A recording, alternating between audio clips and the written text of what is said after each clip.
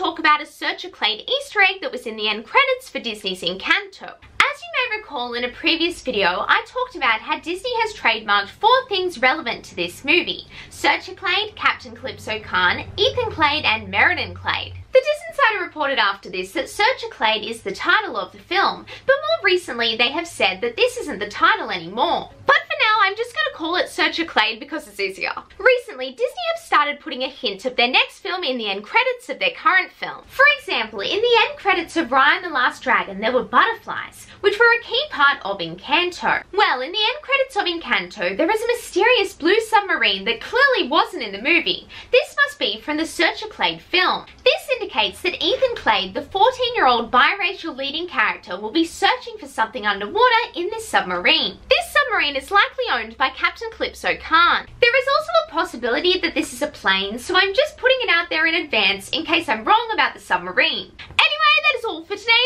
Like this video if you liked it and please subscribe. It would mean so much to me. Bye now and have a magical day!